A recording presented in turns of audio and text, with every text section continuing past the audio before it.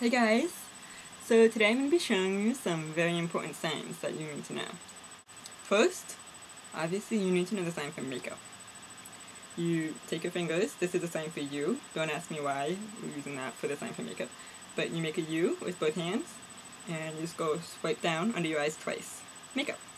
Blush.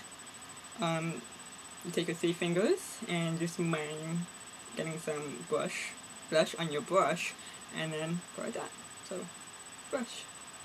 Pretty simple. Let's see if you can get someone for lipstick. You go like this. That's actually the sign for X. Let's go. Lipstick.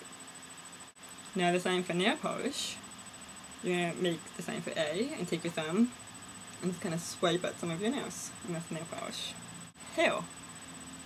You would normally just kind of pull at a strand of hair, which is hard to do if you're wearing a headscarf, so maybe don't do that. Blonde. You would make the sign for B and just go like that. So for blonde hair, you go like blonde hair. Beautiful. You make a fist at your chin, go around opening your fist and then closing it in a circle. That's beautiful. So let's see, website would actually just be pretend like you're typing.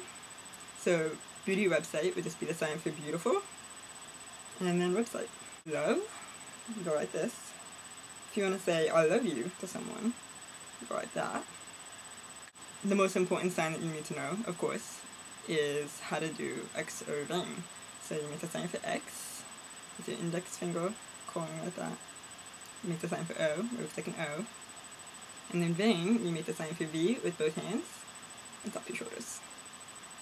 So now you can say I love xoVain, you love xoVain, they love xoVain, and we, with a W, love xoVain.